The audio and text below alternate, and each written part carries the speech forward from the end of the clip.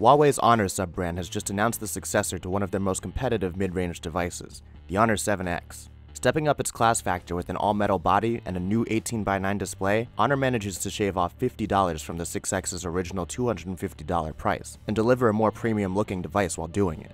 Ditching the plastic accents of the 6X, the Honor 7X is now constructed completely of aluminum, an appreciable upgrade to the look and overall in-hand feel.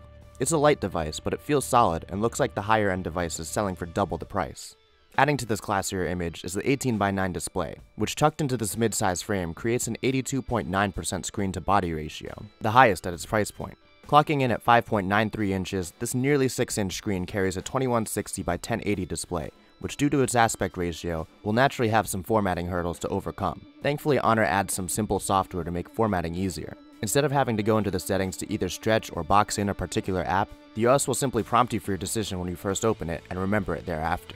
Speaking of the OS, Emotion UI 5.1 still has a rather iOS-y vibe, but it still looks good and offers neat features like App Twin, which allows users to log into multiple accounts on the same app.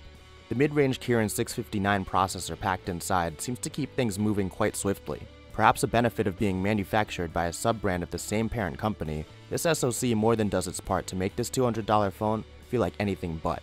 Using the phone is a prompt and pleasing experience from the second, or rather split second, you tap the fingerprint sensor.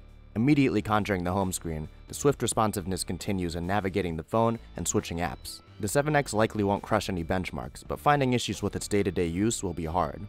Dual cameras make a return on the 7X, and although they look much better than before, the functionality remains the same. Comprised of 16 and 2 megapixel cameras, the dual camera setup uses a wide aperture mode to create bokeh on portrait subjects. Relying heavily on software, we hope to find this implementation more refined than on the 6X, as although we found it fun, execution left a bit to be desired in its previous incarnation. Honor did mention that phase detection autofocus has been improved though, increasing shutter speed by 40%. The front-facing camera clocks in at 8 megapixels and is capable of 1080p video, which is unfortunately the same resolution cap for the 16 megapixel main sensor. Honor 6X was a fierce mid-range competitor last year, but mainstream success in the US seemed to elude it, turning in welcome aesthetic upgrades with quick internals and the lauded 18:9 thin bezel implementation. It appears to be well prepared for this year's battle. Selling for $200, it's hard to see many devices outdoing the 7X at this price point. Perhaps all that's needed is a slight marketing push for the Honor 7X to steal the US hearts it may rightfully deserve. Stay tuned for a full review coming at you shortly. I'm Corey Gaskin with PhoneArena, thanks for watching.